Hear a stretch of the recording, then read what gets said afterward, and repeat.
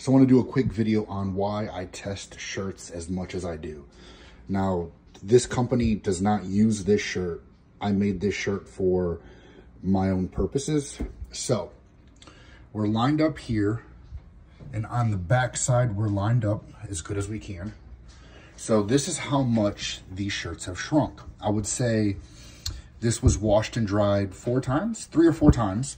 So this against the side, onto the sleeves, trying to get the best angle I can. So the seam is up here,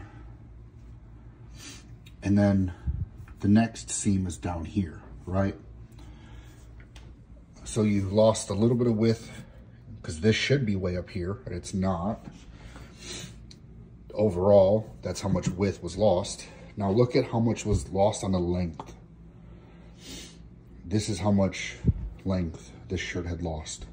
It's hard to show that these are both the same shirts, but they're both 100% cotton, and the RN number ends in 44 or 449 on both of these. 100% cotton on both. But yeah, that's about the length that it lost. Because look at the bottom is, you know, as close as you're gonna be able to match up at the bottom, and that's how much length was lost.